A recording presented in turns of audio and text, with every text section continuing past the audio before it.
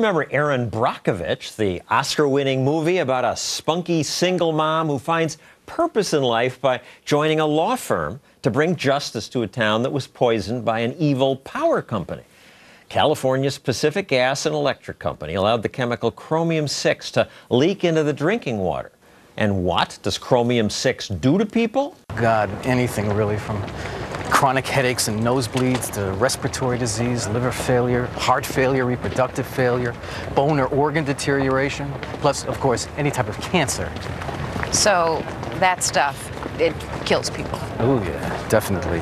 Highly toxic, highly carcinogenic. The movie's based on the real life of this woman, Erin Brockovich, who helped a law firm extract $333 million from PG&E. Some people call Erin Brockovich a hero. But I took a closer look, and I have to say I'm skeptical. Skeptical that the power company's chemicals actually caused all those health problems and that the law firm did heroic work by suing. Brockovich and her boss responded to my criticism by holding a press conference where they called me an idiot and a corporate shill.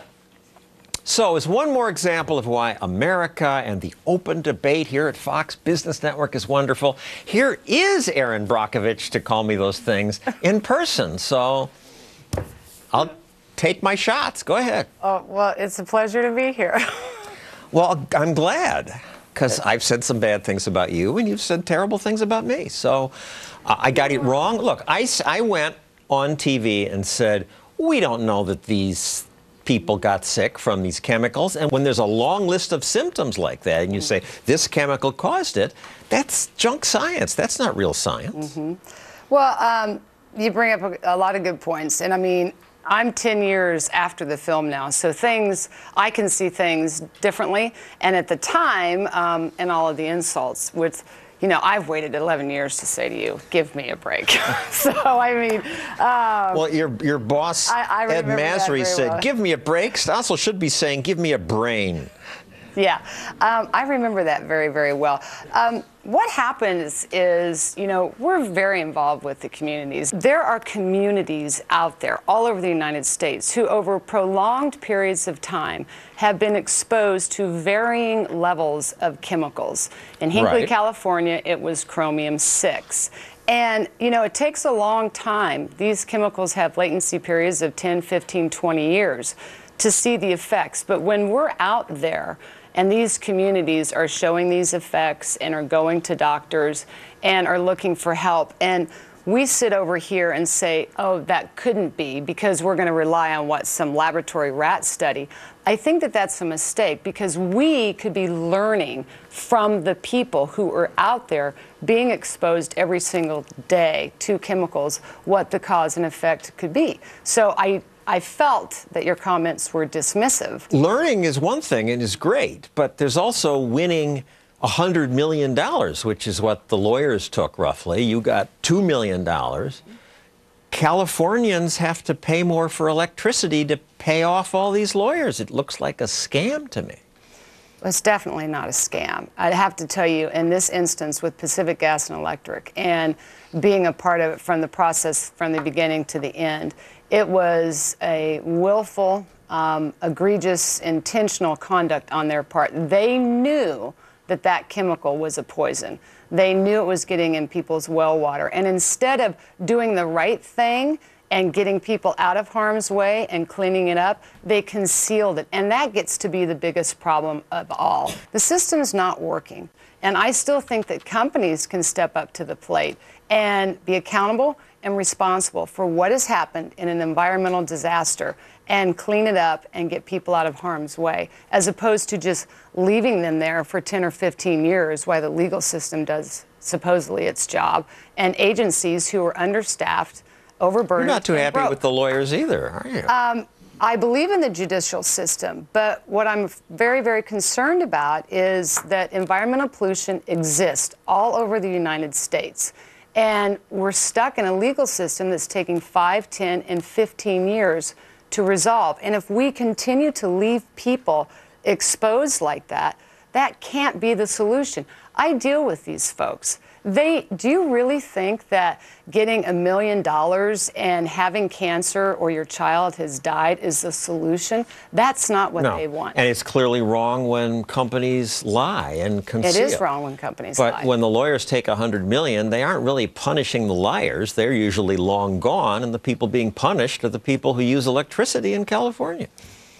Well, you have to talk to the attorneys about their fees. I mean, I know that's an issue for you. Now, one reason Erin's on this program is that she has now written this book.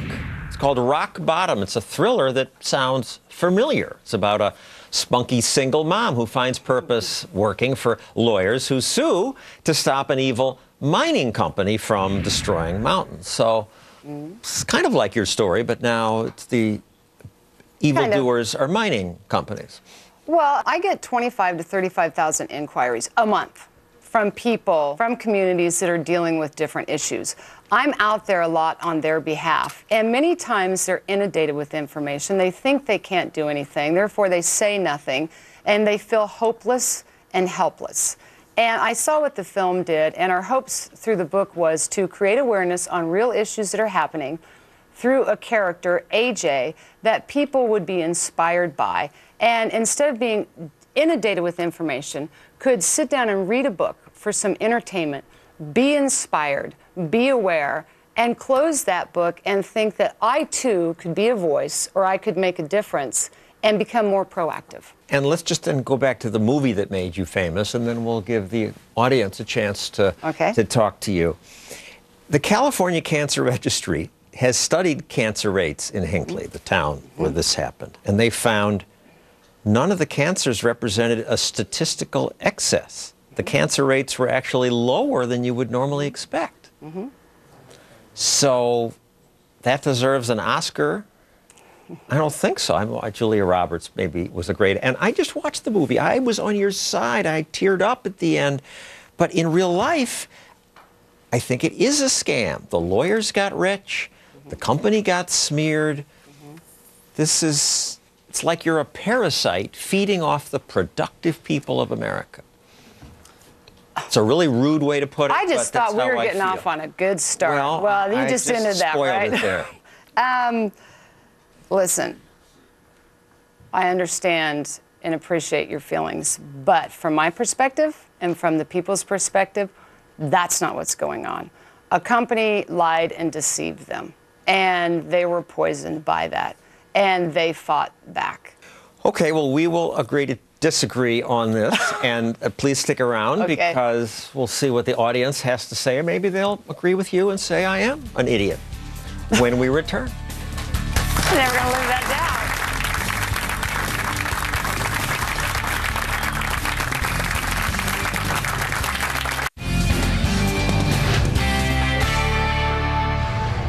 We're back with your questions for Erin Brockovich. First, from my Facebook page, G. Donahue asks, did you really tell that lawyer that her shoes were ugly? I did. So the movie is true to life. Yeah, the movie's very true. I mean, as far as, what happened to the people and the company and Ed Masry and myself and my the life snarky and the things children people said to each other. And oh, yeah. I don't walk into a meeting and start, telling people your shoes are ugly. You saw in 2 hours what took years to unfold, so she had it coming. The Netflix description of the movie says she helps the town with the help of her push-up bra. So is that... I wear a push-up bra? That's what Netflix implied. Oh, well, no, they have that wrong. Good to know. We search out the important facts here. Who has questions for Erin Brockovich or me if you don't like my criticism? Yes, sir. Hi, Ms. Brockovich. I disagree with what you are saying because I feel that it is more people scaring themselves to death and you feeding that energy instead of being more factual because you don't have the right statistics to fully comprehend with what you're saying.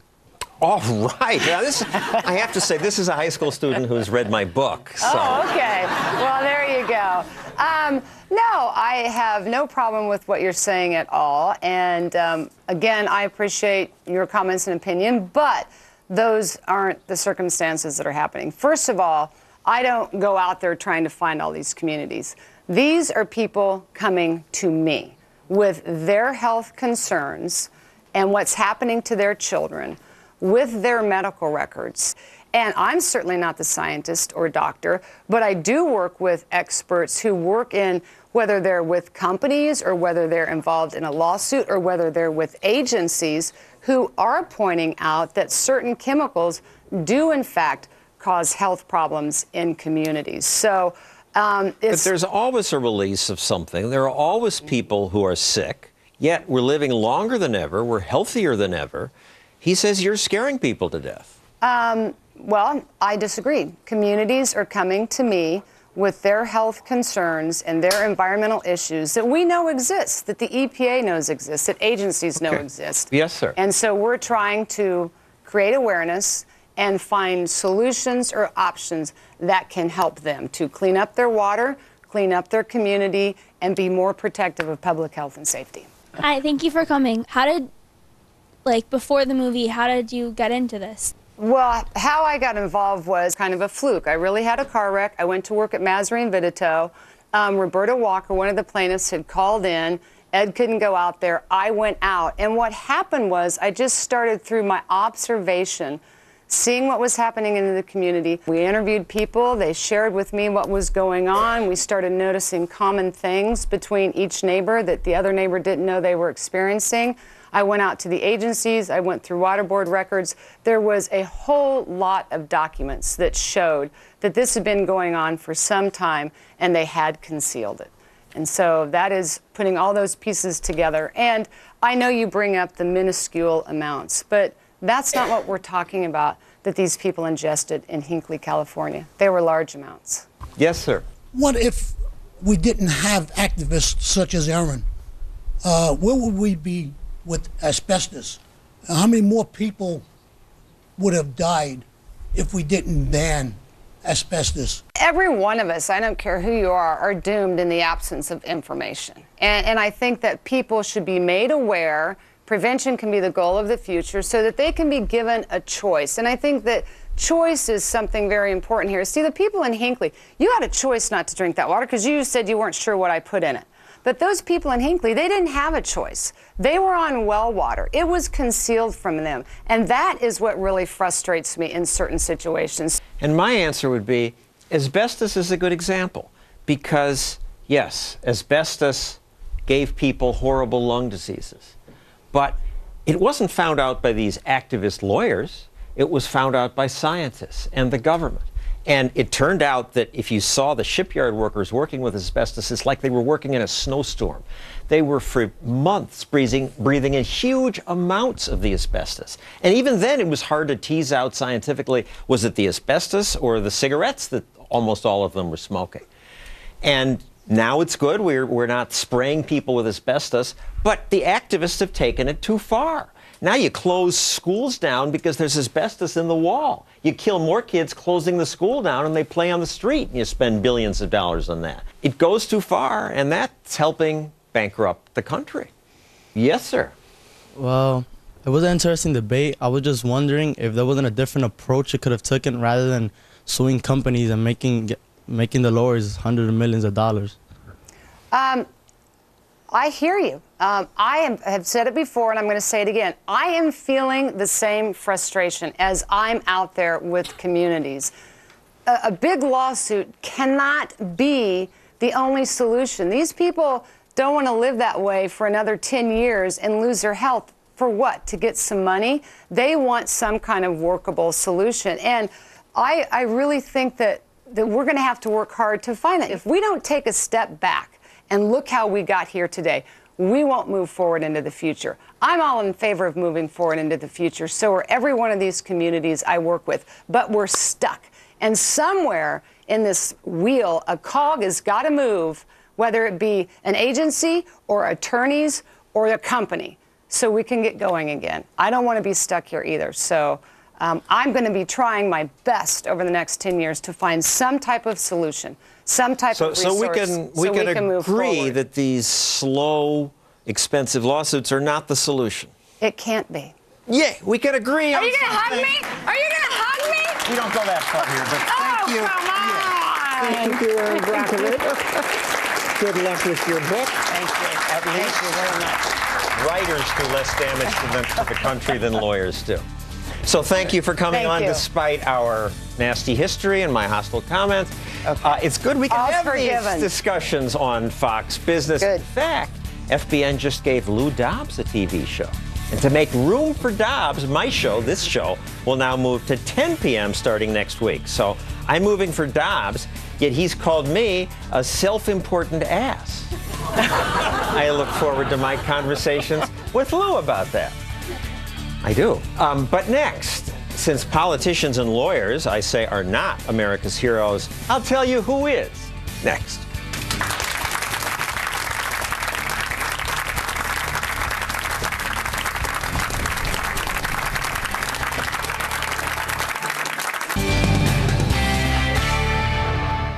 What makes someone a hero? Harris Interactive has done several polls. In 2001, Jesus topped the list. In 2009, Barack Obama edged out Jesus for the #1 spot. Martin Luther King was third, Ronald Reagan fourth, fifth was George W. Bush. Politicians and activists are who come to mind when most people think of heroes, especially the media. 15 years ago this month, Senator Ed Muskie died. The big newspapers ran long obituaries for him. To reporters, this politician was very important. Generations will benefit from his work, was a quote in the Times. Democrats like to think that he might have been president if he hadn't cried at a press conference. The media routinely treat politicians with reverence, but on that same day, the papers also ran an obituary for another man. His obit was much smaller. His name was David Packard. And I assume few of you know who he was, but he is much more of a hero than any senator. Packard founded the Hewlett-Packard Company.